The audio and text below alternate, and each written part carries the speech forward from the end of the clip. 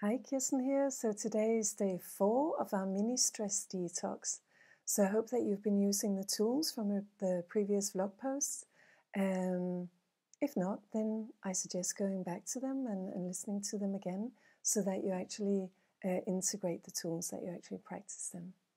So today I'd like to talk about how the fact that our mind can be a bit sticky, it can have a tendency to dwell on things, how this can affect or will affect whether we produce feel-good hormones or stress hormones.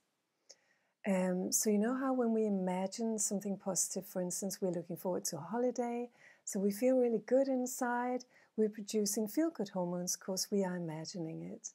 Or we might be thinking about something that we're worried about and that will create stress hormones. So you've probably heard someone say, or maybe you have at some point said, I had a really bad day.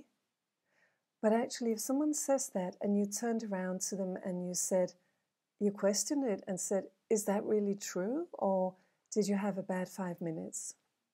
And you've just been replaying the movie in your mind of what happened during those 5 minutes, that thing you said or that thing that happened or what someone else said or what you heard on the news. Maybe you've just been replaying the movie. So my tip is to monitor your mind and notice whether you are dwelling on something from the past that is activating or creating stress hormones in you when actually that thing is not happening anymore.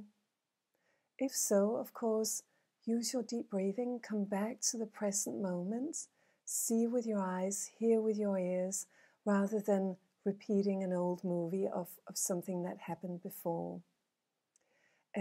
So I'd like to finish this with a Zen Buddhist fable. It's about two monks who were out for a walk and they came to a stream. They needed to cross this stream to wade across it. And these two monks had taken advanced vows, which meant they weren't allowed to touch women. But when they got to the stream, a young woman asked the older monk whether he could carry her across the stream. So the older monk took her up on his back, carried her across, got to the other side, put her down without any small talk, and walked on.